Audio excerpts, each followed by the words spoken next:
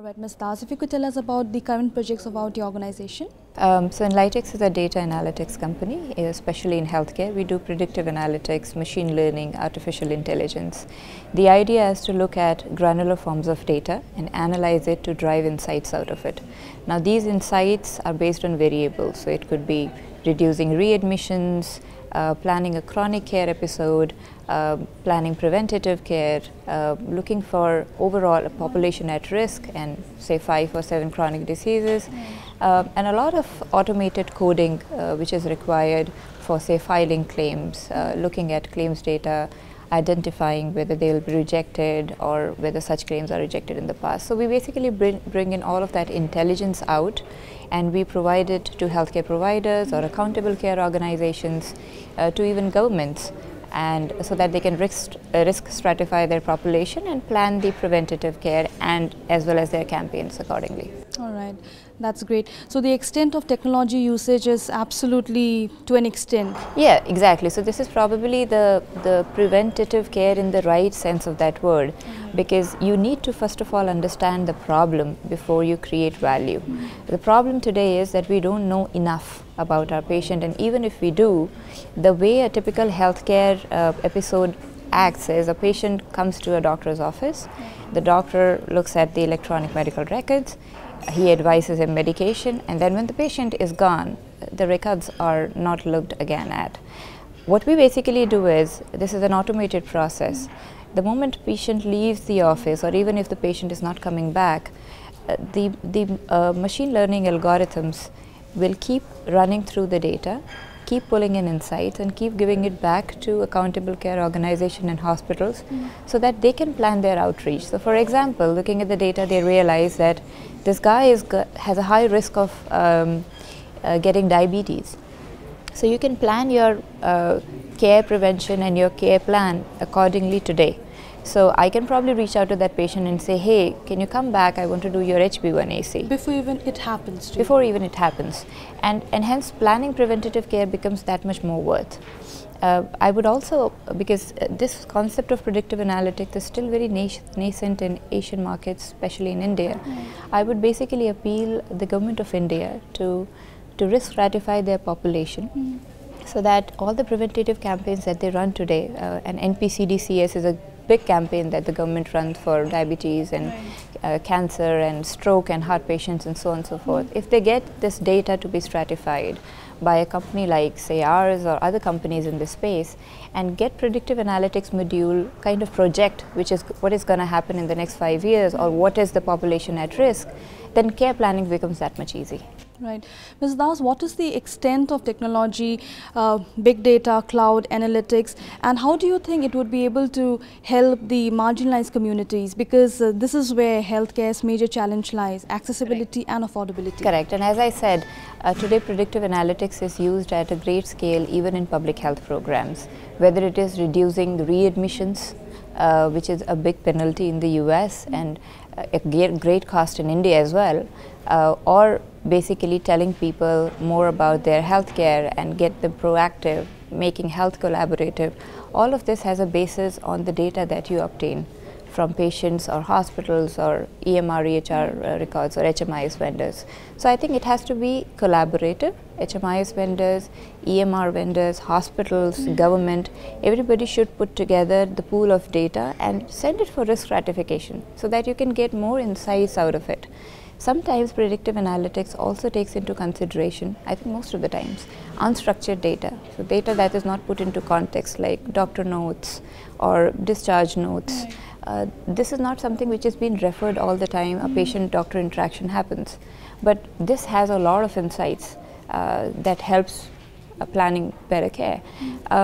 Government of India, for example, when they plan a public health program and they do diagnostic tests just to identify what is the population at risk, the buck shouldn't just stop there. There is so much more that you can do with that data. So today if I get say data from a diabetes specialty chain, say a Dr. Mohan's or so on and so forth, I can do a lot of stuff there, helping the patient identify comorbidities at a very early stage. I can help plan their care better. I can also get to know the patterns, the behavior, the biases, the way they realize value to an extent. So all of this adds so much more value to the entire healthcare system than anything else. All right. What's your thoughts on Swasth Bharat to Sabka Vikas? I think Swasth Bharat or Sabka Vikas can only be possible because we know that there's a big divide between the number of patients in the country and the number of doctors. And then there are that many hospitals that can serve. So in 2013, the concept of telemedicine, remote monitoring, mHealth was the buzz, and government also invested a whole lot of amount in setting these centers up. I think if a government takes a step further, which is not that great a cost, to also re-look at the data that they have collected and re-approach those patients that have been stratified already. So I think that will definitely help because see, even when a doctor prescribes, for example, I'm a doctor, when I prescribe, I have a memory of a person, of a similar patient that might have visited me 5 years back. He would have gone through a phase. So if this patient looks like that patient, which is he's into alcoholism, he's diabetic, he's underweight, and he is on say chronic hypertension, then I know that probably the life cycle or the path of diagnosis will also be the same. How about getting millions of such references in the mind? Humanly it's not possible, but through machine and through algorithms it is possible. So it helps in accurate diagnosis. It helps in absolutely personalized care planning. And it also helps in predicting a disease, which actually increases patient satisfaction to a large extent and enables a hospital to guide the patient better within the facility and also when he is at home. So my message for Swasth Bharat is all the efforts that the government is doing should come to a center stage. The repository of the data and tons of data that you are collecting has to be digitalized first. Once it is digitized, then this data need to be relooked by machine learning algorithms, and then a hybrid CDSS should be provided at the primary care, which can help doctors both in the rural areas as well as urban areas to prescribe better and to plan better. With smart cities coming into picture, do you think this would make a difference? Oh, definitely. I think this is one key ingredient of something as smart as bringing a smart city altogether. And healthcare and education have always been at the center stage when smart cities are being planned. So if techniques like this and new advanced technologies like this can be pulled into the system right at the time of the blueprint is created, I think that will add a lot of value. Right. In a way, this is definitely good. However, don't you think this would add to the gap which is already there between the rural and the urban healthcare sector? And how can that be bridged? Sure. So, see, what I would tell you is India, in context of India, India is a very unique economy.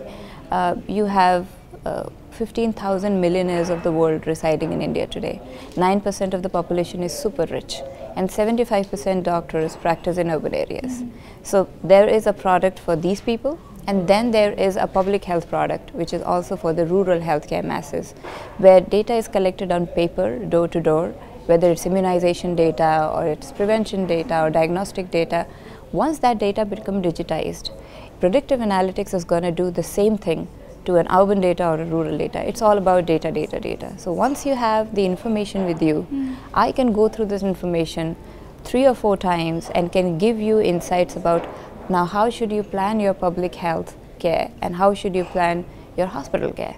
So as far as divide is concerned, I think it's more about bridging the divide where you get equitable access to healthcare because now you have data. Otherwise, taking healthcare to the masses and especially to far-flung areas becomes a challenge, and people do it on a hunch basis or some small market research basis which you have to take with a grain of salt. Predictive analytics brings unbiased results, categorically removing outliers so that the insights that have come in help you plan your public health systems better, and that has been used in developed countries for years now.